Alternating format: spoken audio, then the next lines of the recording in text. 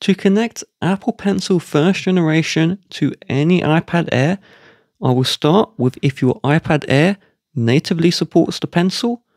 You just pop off the lid like this, and then you plug in the Apple Pencil into your iPad.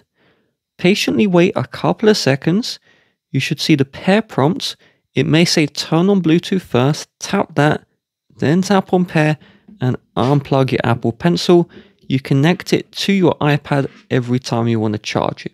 Now, if your iPad does not support Apple Pencil 1, then we will have to do a hacky workaround.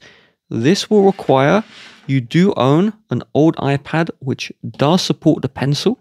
So on that old iPad, we will start in the settings and we'll go to the Bluetooth settings. And so we do need to pair our old iPad. It can be any iPad as long as it can pair with Apple Pencil 1. Once it's connected, tap on the eye in the Bluetooth settings and forget the device. This may sound like a step you can skip. If you don't, the next steps won't work.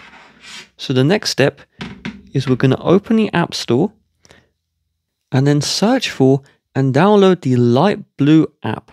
This is completely free. Now, we will need to get a USB-C to Apple Pencil adapter. This can be bought on Apple's website, or you can use a cheap one on Amazon, but the Amazon ones may not work. So we're going to plug our charging cable into the iPad, and then the other end of the charging cable into the adapter. Then we'll connect the Apple Pencil to the adapter, but there's more, because we will see accessory not supported, as this adapter was made for a completely different model of iPad.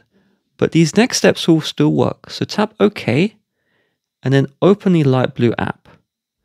So you should see Apple Pencil show up, and if it doesn't, we'll just swipe down to refresh and give it a couple of seconds.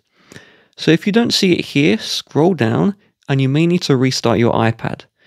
So please watch the full thing now to the very end so you can make sure that this is always going to work.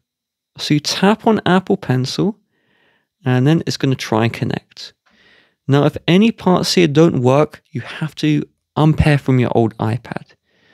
We will enter the passcode 1234. When we tap on pair, it will pair, but there is still more to this video, so please keep on watching. So once we tap on pair, well, the Apple Pencil will now work now, and literally every feature you would want is fully working.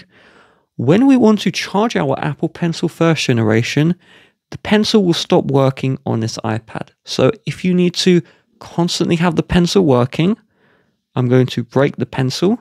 So you can see it's not working anymore. What you do is you open settings and head to the Bluetooth settings.